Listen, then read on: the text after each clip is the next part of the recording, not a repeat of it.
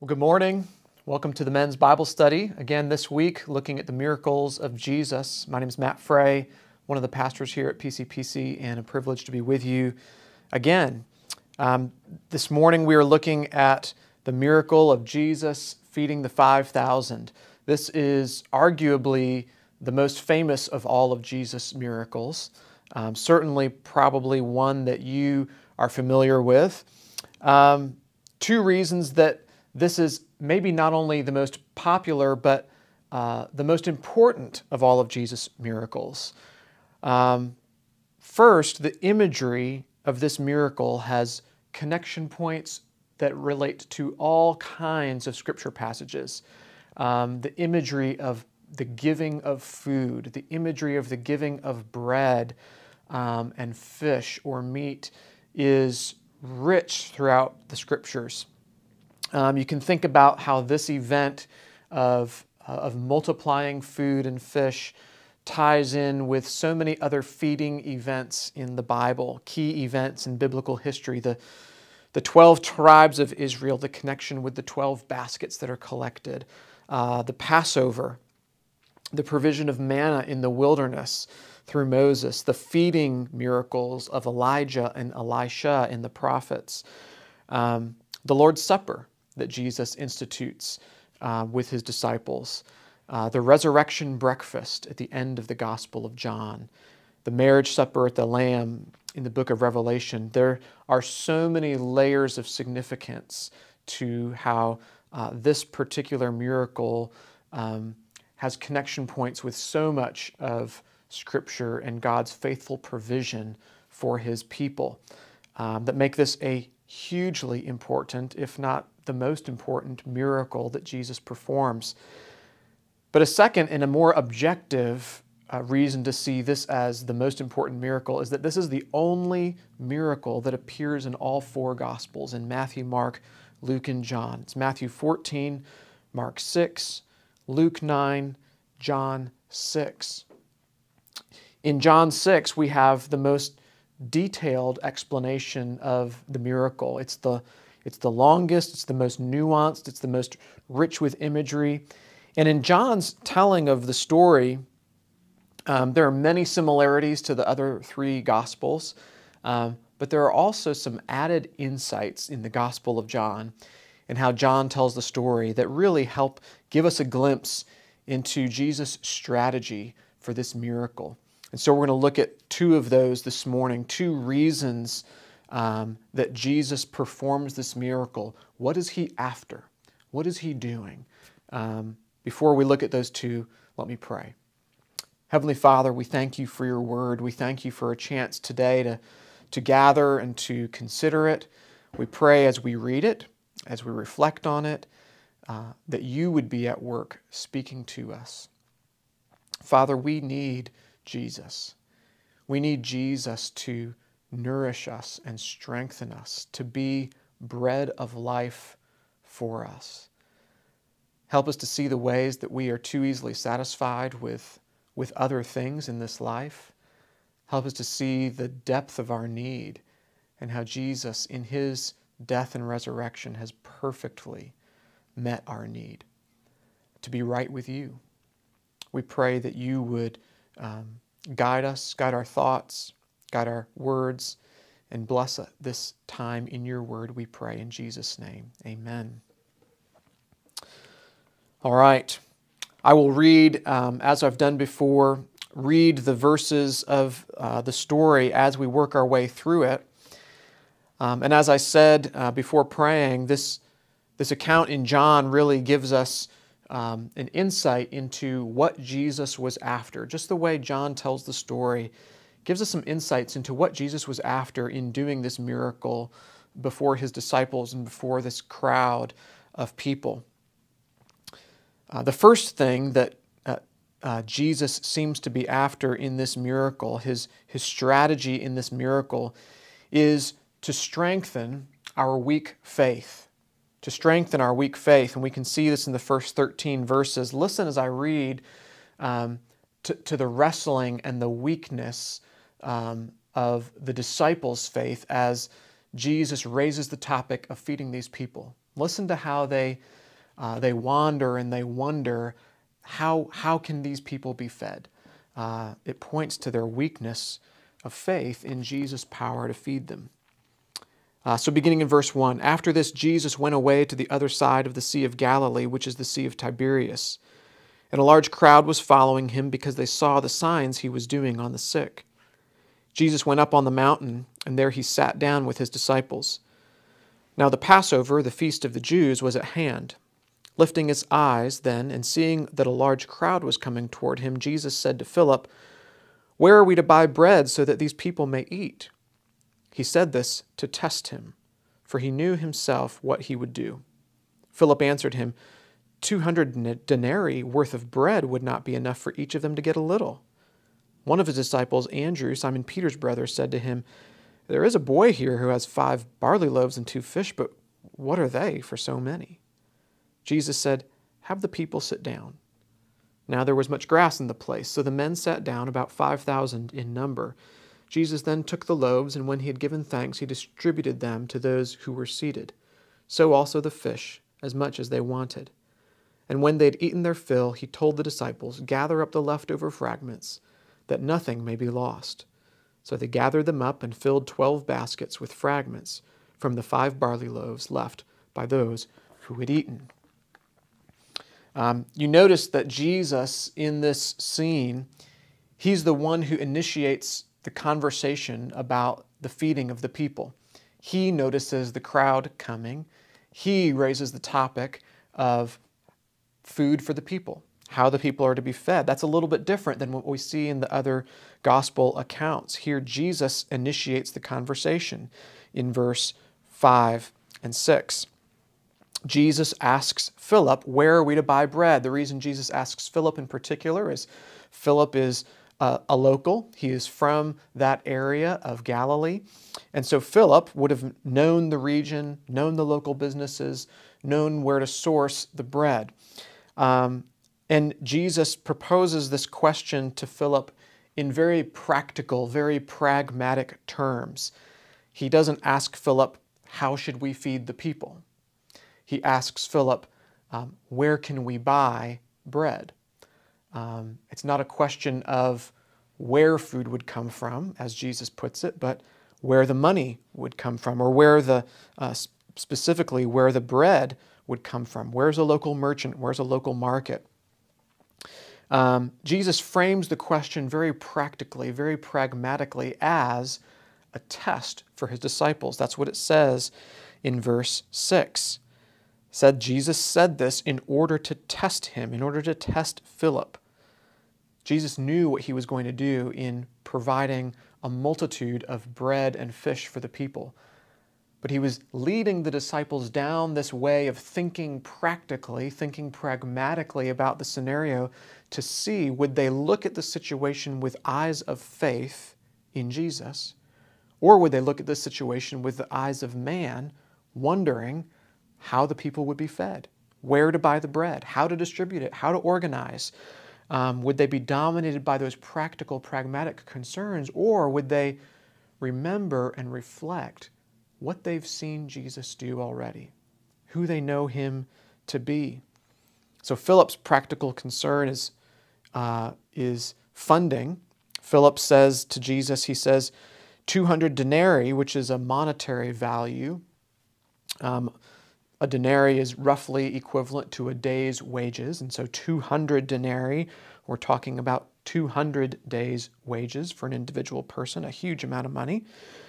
200 denarii worth of bread would not be enough for each of them to get a little, and so Philip is dominated by the financials of the situation. Do we have enough money to buy that much bread? And then people would only have, even at that point, a little bit of bread. Andrew jumps in, and he mentions that there is a boy who has 5 barley loaves and 2 fish, but Andrew's practical concern is quantity. He says, what are they for so many? What are these 5 loaves of bread and these 2 fish for such a great crowd of people?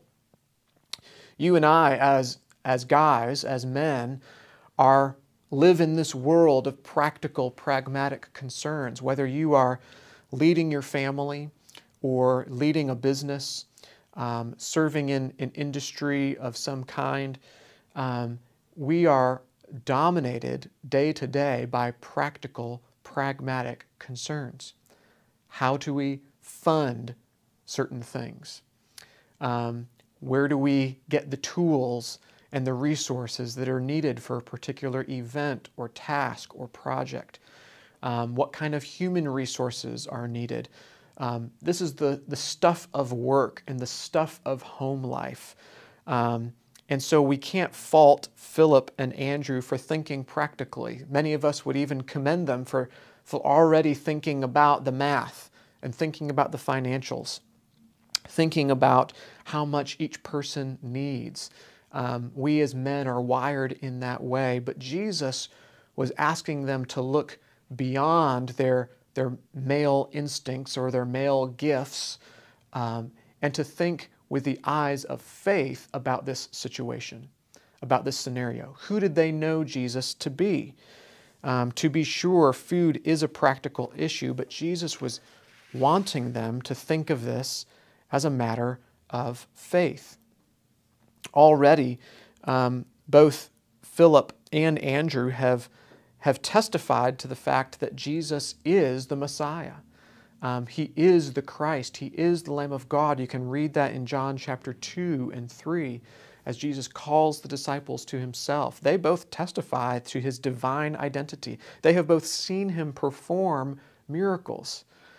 Miracles involving food and drink at the wedding at Cana. Miracles involving healing.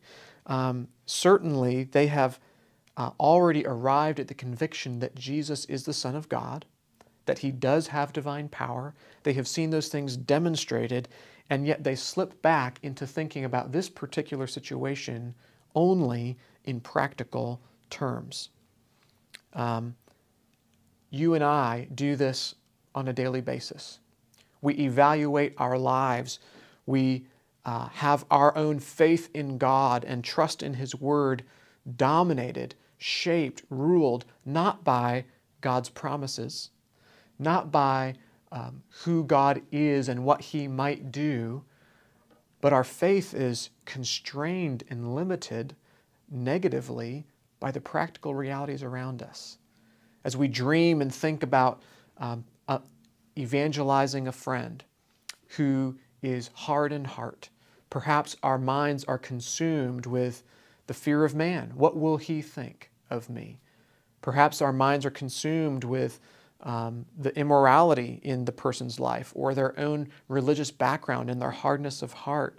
We think of all of the practical reasons why raising the conversation about who Jesus is and about the curse of sin would create difficulty in a relationship or tension in a business partnership. We think of all the practical obstacles in the way of an evangelistic conversation. As we think about leading our families, perhaps thinking about the opportunity that we have from time to time to take a family on a missions trip or to go with a spouse on a missions trip. We think of, as men, and I speak from experience, one of my first thoughts is, well, how is that going to be funded? And do I have enough days off from work? And if my child does this opportunity for a missions trip, what about missing out on other opportunities for sports or for camps or for other things? Our minds quickly get dominated by practical concerns. Do we have the resources? Will it work? Rather than viewing situations, viewing needs and opportunities with the eyes of faith. Who is God? What has he promised? What might he do for us in this circumstance? That's what Jesus was after with these disciples. And the disciples, Jesus tests them and they fail the test. They think only about it in practical terms.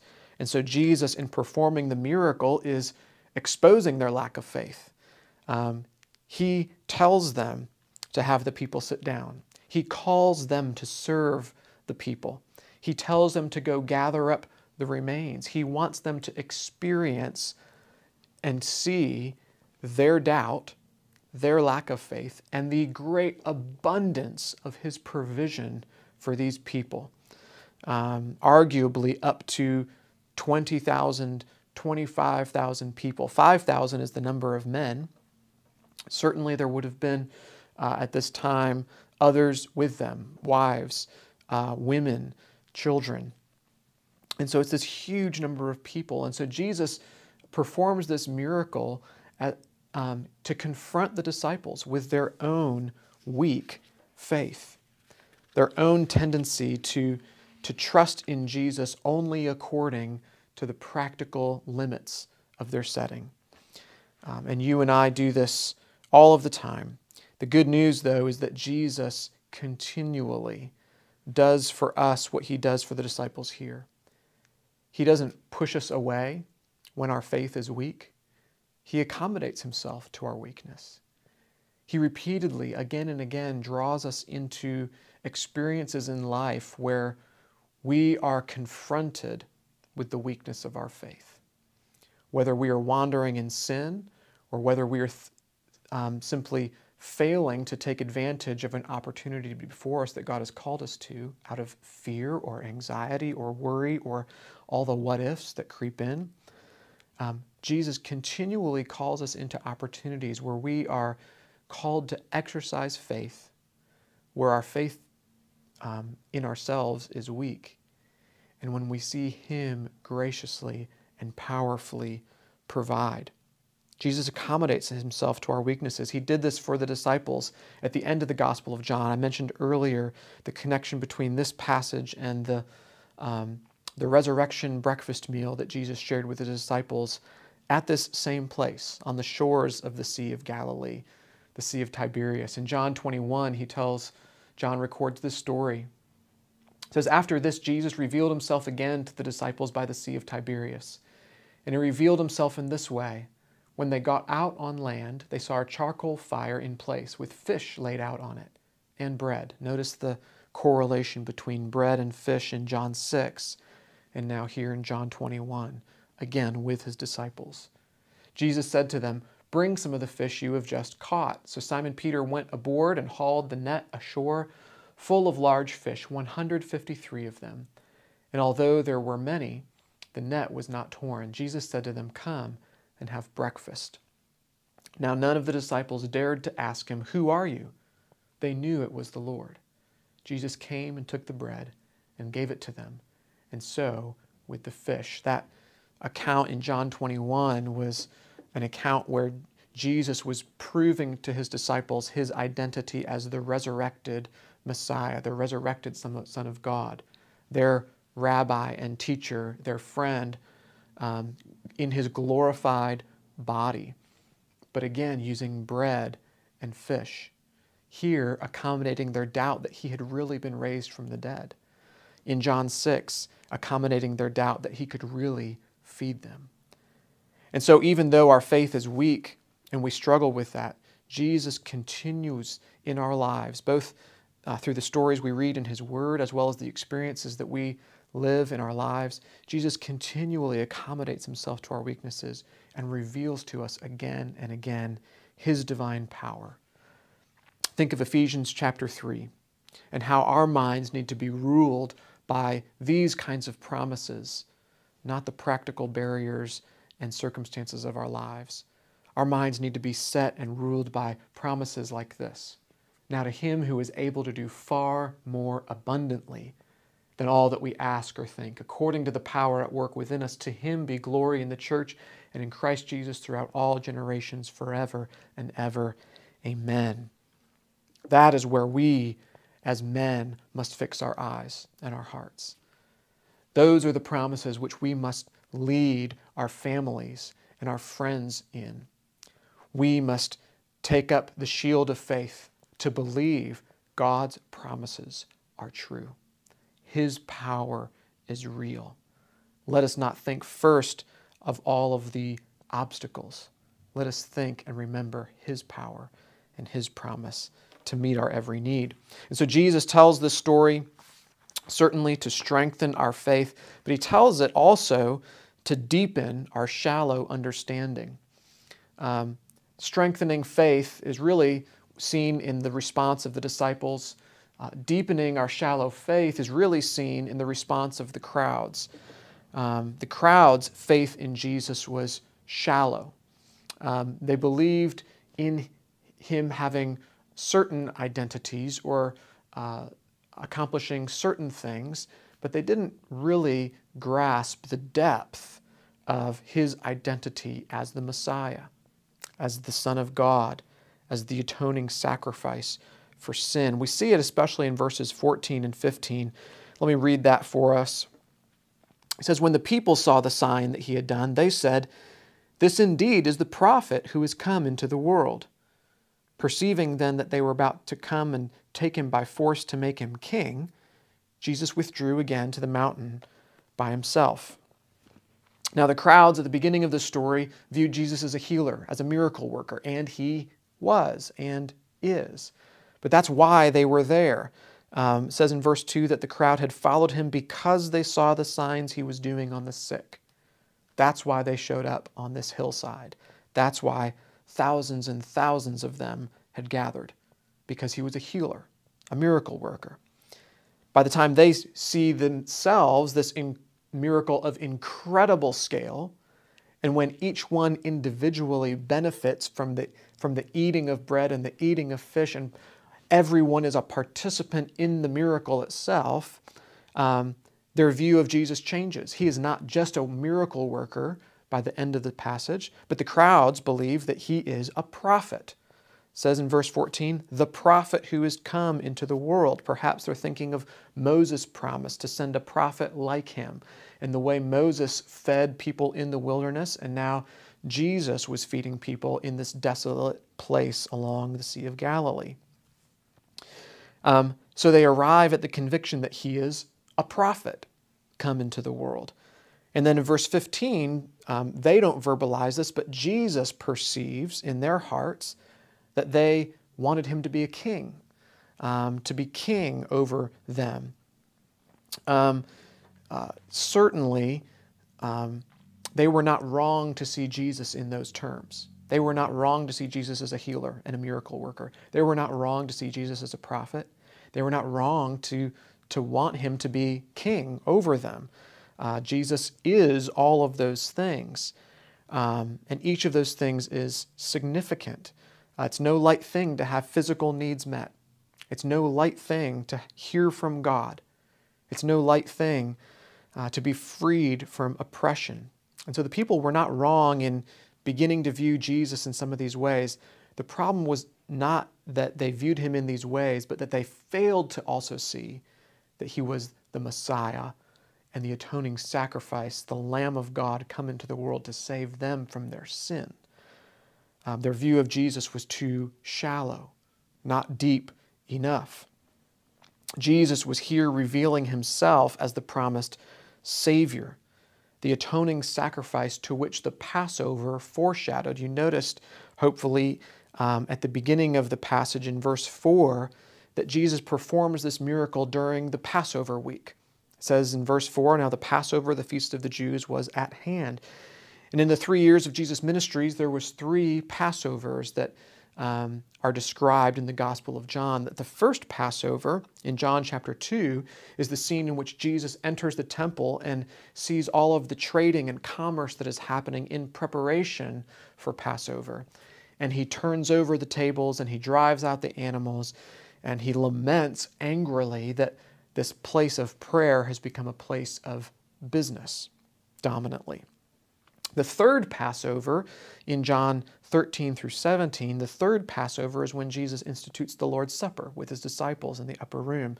This is the second Passover. It's the middle of the 3 in John chapter 6.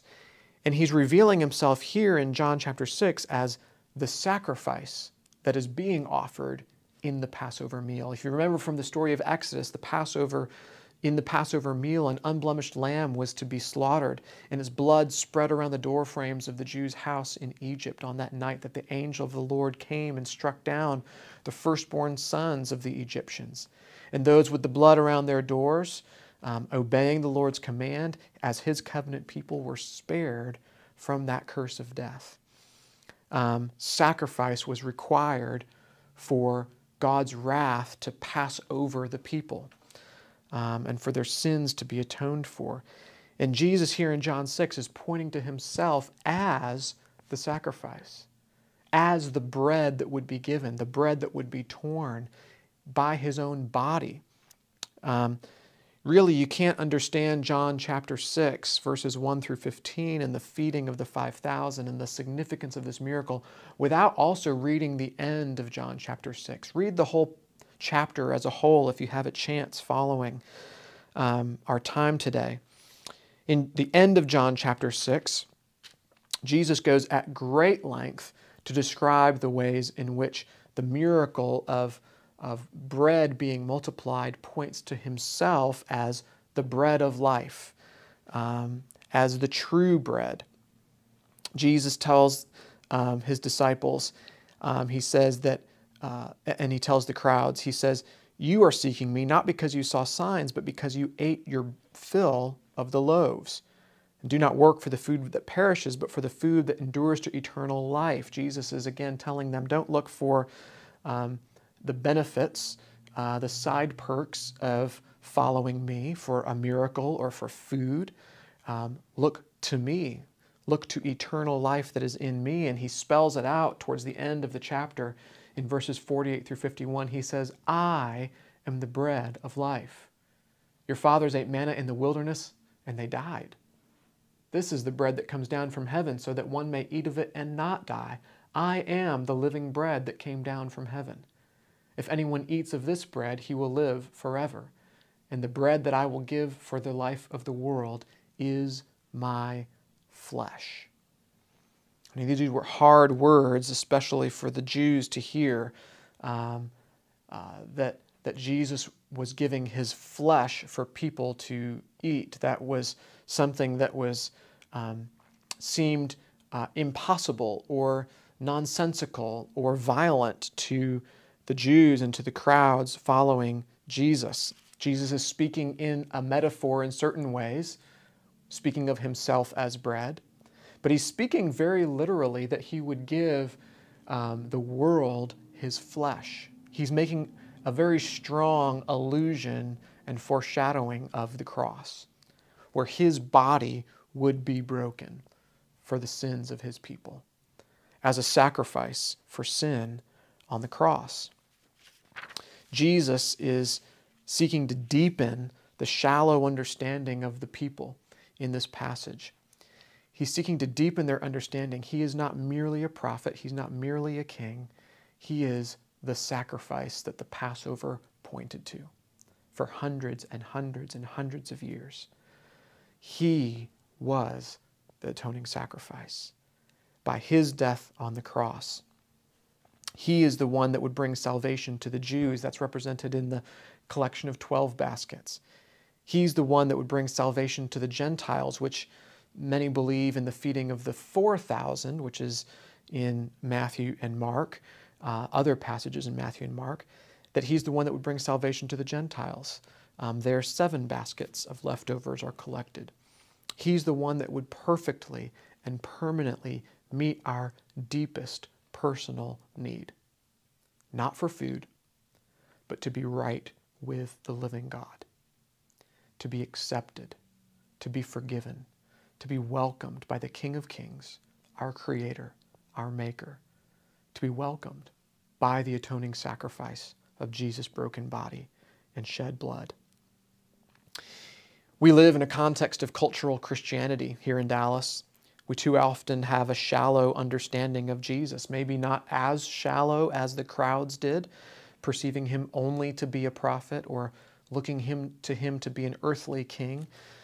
Perhaps we really do have saving faith in Jesus, but there's ways in which we still struggle to have a deep, robust, vital faith in Jesus. Sometimes we give lip service to the idea of him being central in our lives, but too often we view him as a means to an end for a meaningful life. Our problem is not that we do not think of Jesus. We think of Jesus in our context, but the problem is that we think too little of him, that our faith in him is too shallow, too fleeting, too easily disrupted. And we think too little of Him because we think too much of other things. We think too much of the source of life and the source of security that we have through money and possessions, or for us as men through reputation and influence and the affirmation of our peers and families. And of course, we think too much, particularly today, of political leaders and political issues. There are strong political overtones in John chapter 6, leading to Jesus' perception that the people wanted to make Him king. Did you notice what the body of water was called in this passage? It was called not the Sea of Galilee, but the Sea of Tiberias. The Sea of Tiberias. And again, it's called the Sea of Tiberias in John 21. Herod Antipas named this body of water the Sea of Tiberias because he had named a particular town after the Roman emperor Tiberius Caesar. And so even as John names the body of water, he's introducing the ideas and the context of Roman rule. Jesus here at the end is perceiving that the people are seeing His great power, His great authority, and longing to make Him king. And so often, our hearts long for strong political leaders. We long for someone that we can respect and look up to, someone who can give us a sense of security, someone who can represent our needs in government.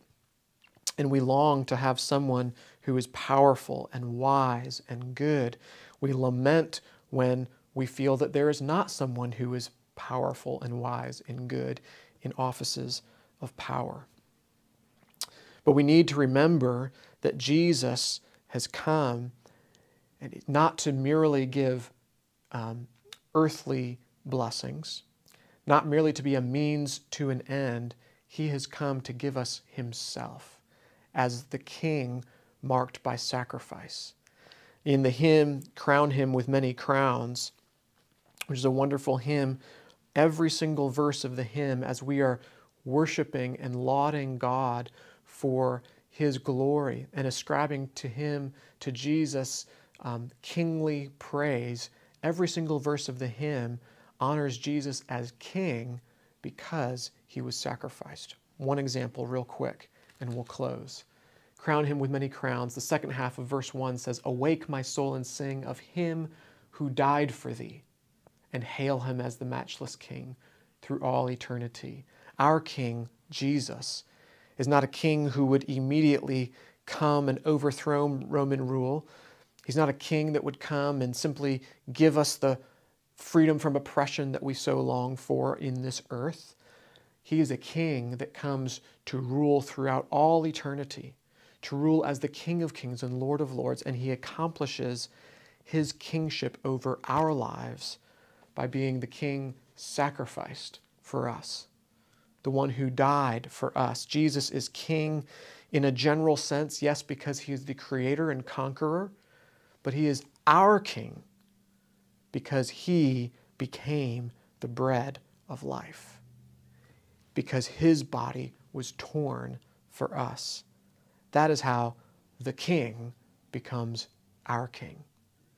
That is how we go from seeing Jesus' power and seeing His miracles from afar to being able to receive Him personally, trusting in Him as our Savior.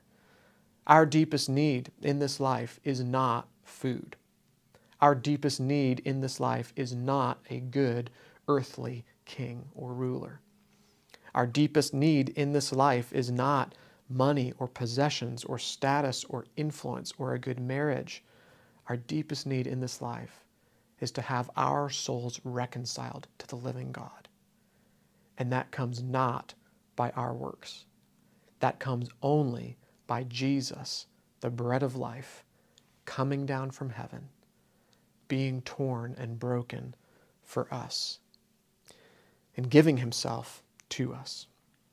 In 2 weeks, we are, for the first time since the COVID pandemic began, in 2 weeks we are going to celebrate communion together as a church, Sunday, November 15th. And on that Sunday, we will be reminded in our liturgy as the elements of bread and wine are given to us as God's people. We be reminded of the duty we now have and the opportunity we now have to feed on Christ in our hearts by faith. That is the way we receive Jesus. That is the way we continue to be nourished by Jesus, to receive Him in our hearts by faith, trusting Him despite our weak faith, growing to understand His power and His glory in our lives more and more, not being content with shallow faith. May God do that work as we feast together on the 15th, as we remember and reflect upon His Word, as we encourage one another in our conversations. May we be driven to a faith in Jesus that is increasingly strong and increasingly deep for His glory. Heavenly Father, we thank You for Your Word. We thank You for the promises of Your Word. And we pray that You would grant us a faith that outstrips what we see here in the disciples and the crowds. Help us to see You and to trust in You for all of Your power and for all of Your glory, and chiefly to trust in You as our Savior King, who has died for us. We pray that You would give our faith new life and new depths and new strength in this season of incredible change and challenge, in a season of social and political unrest. We pray that we would be content and secure to know You, the living God, through Your Son, Jesus Christ, who is our bread and our life eternally. In Jesus' name we pray. Amen.